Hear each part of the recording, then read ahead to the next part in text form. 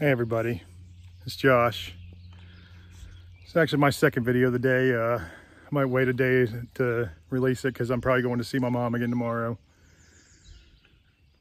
But I'm at this beautiful lake.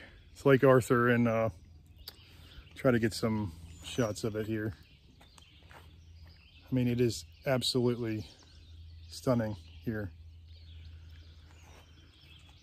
But this lake right around the corner there was actually in the movie Kingpin, when they were on a bridge.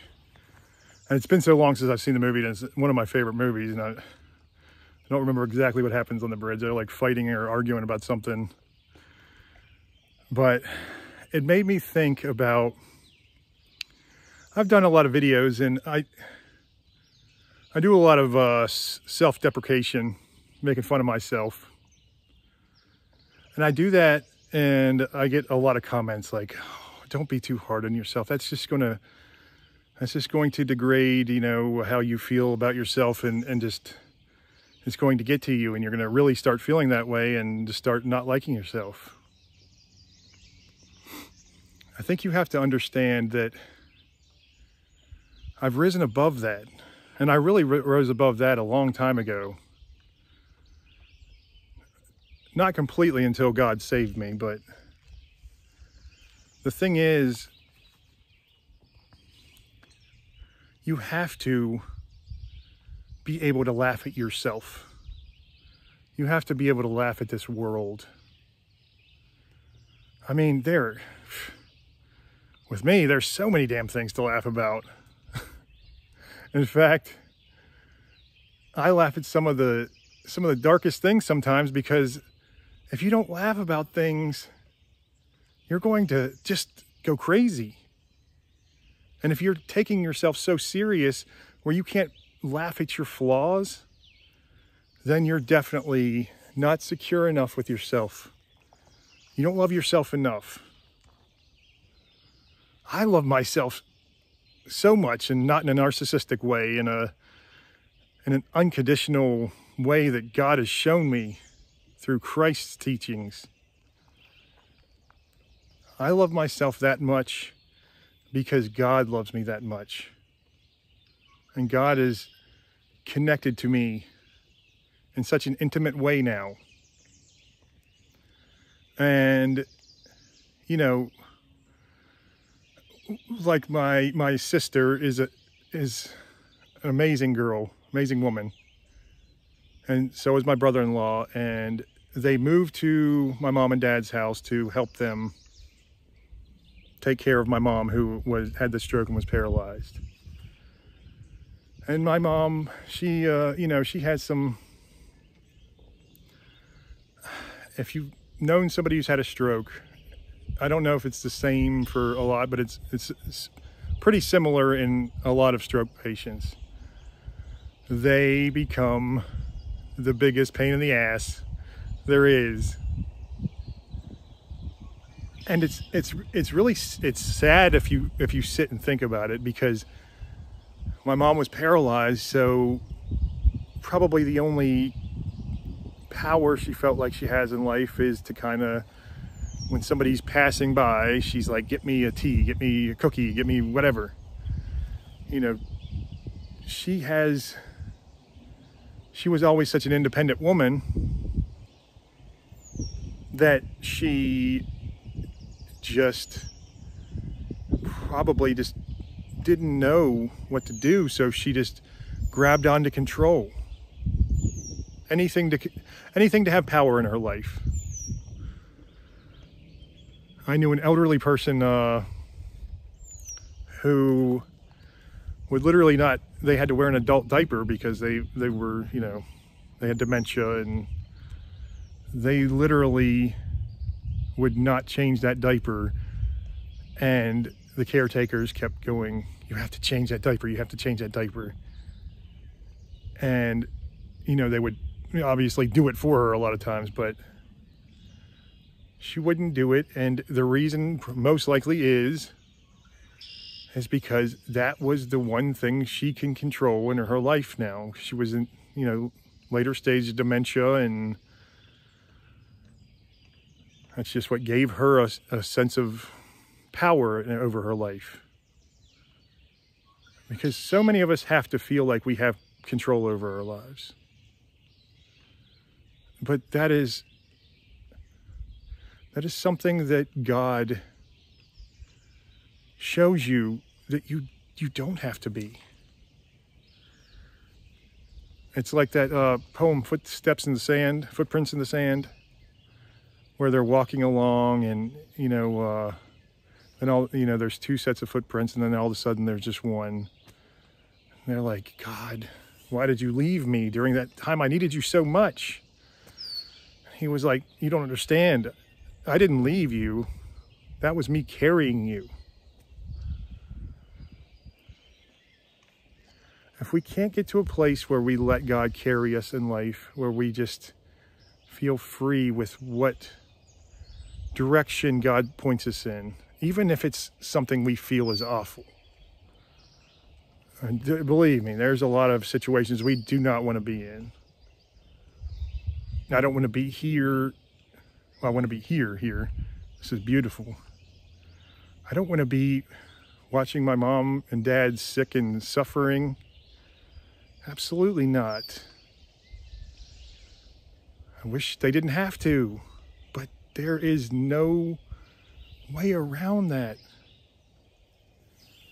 Pain is going to come in life. It's going to come in waves. But suffering is our choice. It's absolutely our choice. So is fear. So is anxiety. So is depression somewhat. I understand that there are sometimes chemical imbalances in you where you have no choice. You're just going to feel depression, anxiety, whatever. But as I said in my last video, for the first half to third to even longer of our lives, we are in self-discovery. And the reason why, when they studied happiness by age, at the age of like the mid to late 50s usually, it just went straight up to the highest level it's ever been, and it just stayed up there above the high levels that it was when you were a teenager of happiness. The reason for that is because the self-discovery is over, and now we are comfortable with ourselves. We know ourselves. We might not know God, but we know Him somewhat because we know ourselves. We have our spirituality, and however we choose to portray it or experience it, that is the way we have found peace in life, and that God has shown us peace in life.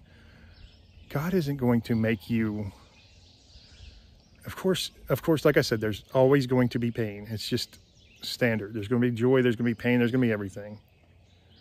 But you can just ignore that joy too, because you think, oh, well, there's going to be hard times coming, so I'm just going to, why would I be happy now? There's something bad's going to happen tomorrow.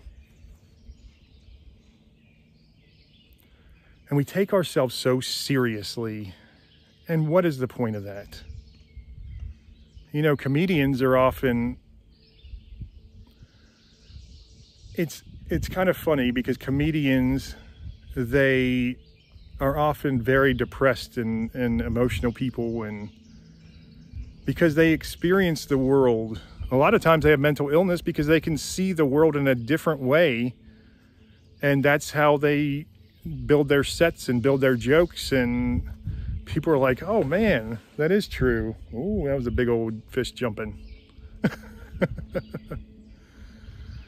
But they build themselves, they build their material out of that unique experience.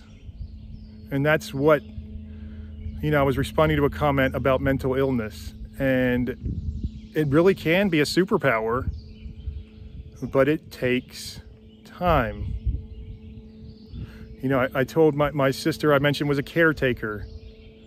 And I told her and my brother-in-law, Tony, I told them, look, I know things are very hard, and you guys have done more than, I mean, I'm so grateful for everything they've done for my parents.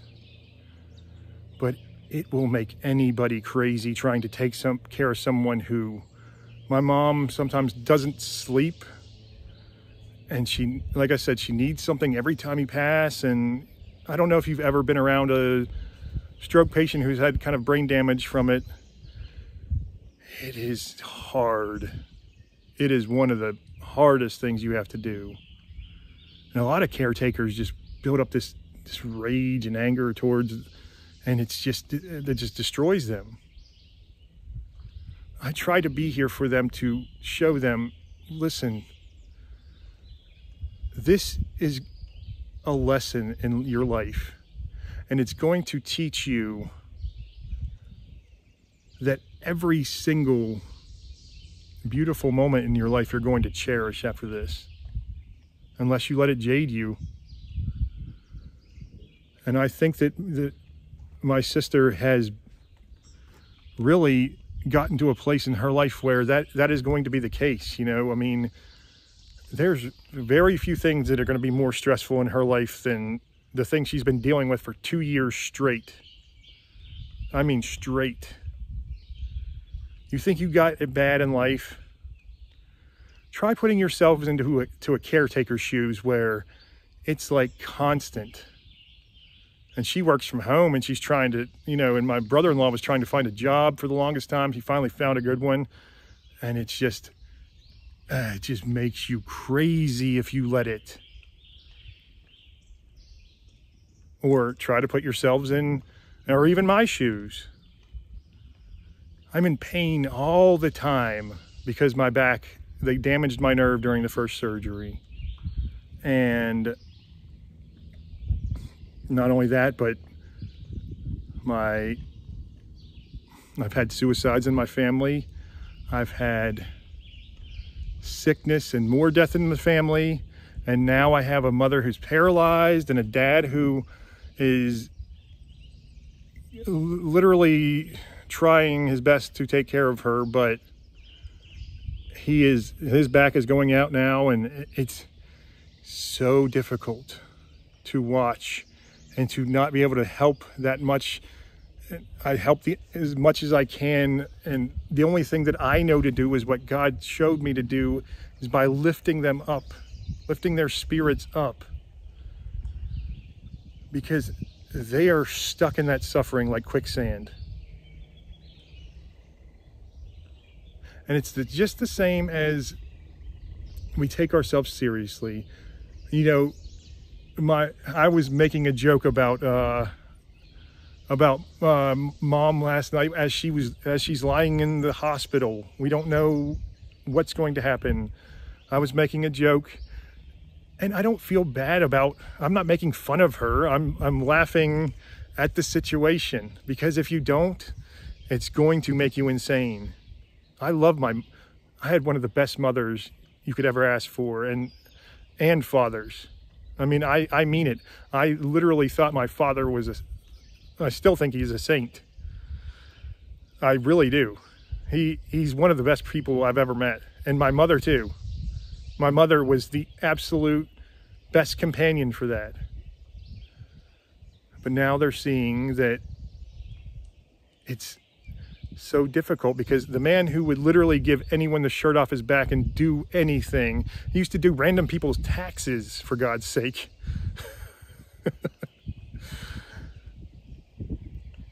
He did so much for everyone, and now he's seeing that it's so hard to take care of his own wife, and guilt is eating at him because he doesn't know if he can do it. He doesn't know if he'll ever be happy in life again, I'm sure.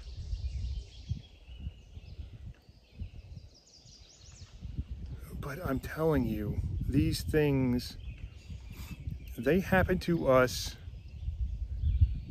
because we can find meaning in the suffering. We find lessons and we find meaning.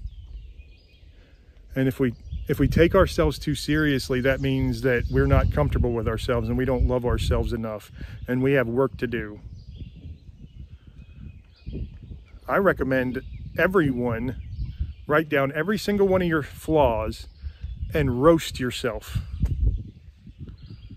Just make fun of, me for, I have my winter coat on all year long, and God, I'm scruffy, and half the time I'm doing these videos, I'm like, oh, I just see it when it comes on. I'm like, my beard's sticking out in a weird way. And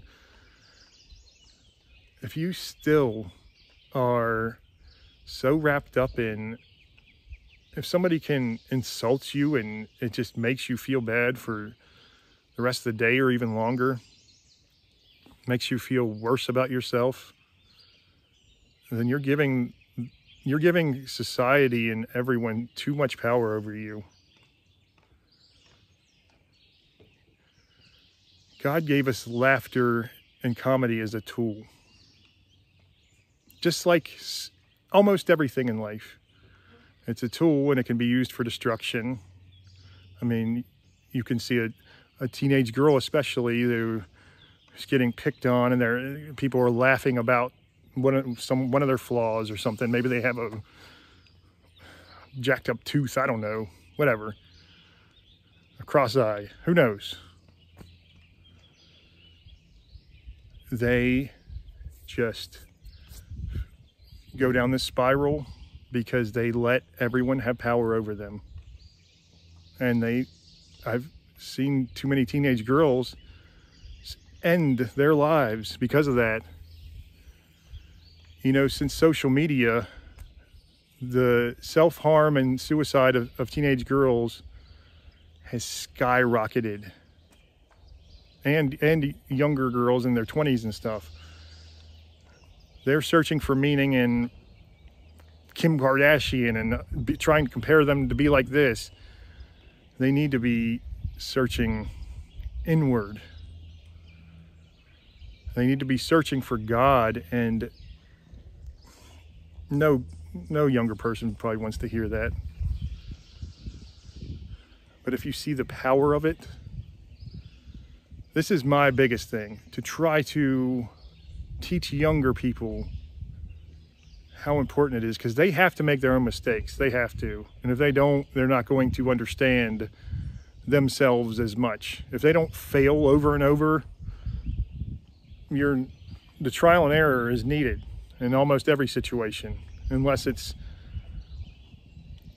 God chooses not to be. But I don't even know if I've ever seen where someone doesn't need to just be miserable and fail over and over. And some people thrive off that failure, and those are the people who have success. But you still have to find, they know themselves probably a lot better, but they have to find their faith in God. And then you will have that lasting peace. You'll be able to laugh at your belly. And somebody was, one of my friends put on line today. She's a girl, and she's like, I would jump up and down for joy, but my boobs are just too big for that nonsense. And I was like, you know what? Me too, man. Me too. Oh, you have to laugh at yourself. Every single one of your flaws is not some horrible thing. There's people that, the people that you want in your life love those flaws. Some find them absolutely beautiful. I had somebody comment on me, like how handsome I was or something. It wasn't. I don't think they said how handsome I was, but they said I was good looking or something. I was like, I hadn't heard that in 20-some years. And it's okay. You can feel better when you get complimented. You absolutely can. That's very nice of somebody to say that. I mean, you might want to get your eyes checked, but it's very nice of you to say that. But don't let that feed your ego, because you start getting those compliments and they're like, oh, you know, you're so beautiful. And I've talked to some people like this too, and I've known people. You're so lovely, you're so beautiful, you're so handsome. And then your whole identity will be based on, or too much of it at least, will be based on that view that you think people think you're beautiful. Or there's so many variations that can go wrong with that, but feel good about it. Somebody compliments you, feel great about it, absolutely. But don't let it go to your head. Don't let it go to your head. You are beautiful no matter what. Your looks have nothing to do with it. Yeah, you might have stunning looks, but if you're beautiful inside, that's forever. And being able to laugh at yourself, I think, is, you know, for me, is the sign of someone who is confident and just someone you just want to be around. Just be comfortable with yourself. God made you just the way you are for an absolute reason. And flaws and all, scars and all. Okay, everybody, I love you all. Please keep your mom in my prayers, in your prayers, in my prayers. Please keep my mom in your prayers. There's no change in her right now. We're still seeing what's going on. Today, my dad just went there because they sent her up to Erie, Pennsylvania. We're closer to the Pittsburgh area, and it's about an hour and a half from here. Don't ask me why they sent her to Erie, because it makes no sense, but that's what they did. So we're taking shifts, and tomorrow I'm going to drive up there and see her again. And please, just pray for guidance for everyone. Pray for guidance for yourself. That's all we need. I don't even ask you to pray for healing, just pray for guidance for everyone. Because God knows exactly what is supposed to happen, and it will happen exactly the way He needs to, but we have to have guidance from Him and how to react to that. If we lose someone like a loving loved one, a family member, it can be devastating without God comforting you.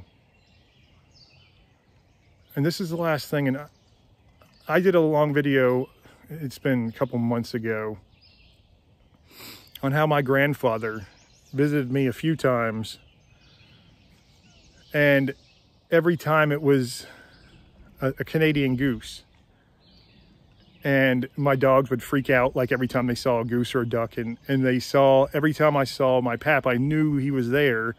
My dogs would just stop and be peaceful and just watch as this goose swam back and forth. It happened 4 or 5 times in different places. Even happened to my daughter. A goose came swimming from way over across a lake one time, just to us, and there was probably a couple dozen people around this lake. And that's how I knew my pap was there with me. My Grammy died a month or so ago, a couple months ago, and I was walking along the lake, and I saw 2 geese. I was like, Grammy, is that you? And this little there was a little wooden fence post right behind the geese. This little bluebird just came and just landed on there. And they all just looked at me. They will tell you it's all right. They will tell you they're in a better place. They really are. People say that and you don't believe it. You don't want to hear it, but they absolutely are. So don't fear death. Don't fear life. Just live it. Love it. Take it all in. You're only here for a short time. Don't be worried about that either. Just love it while you're here. Okay, guys, I love you all. I'll talk to you soon. I'll try to respond to as many comments as I can. It's going to be maybe a little rough for the next few days, but I'm going to get right back to it. God bless you all.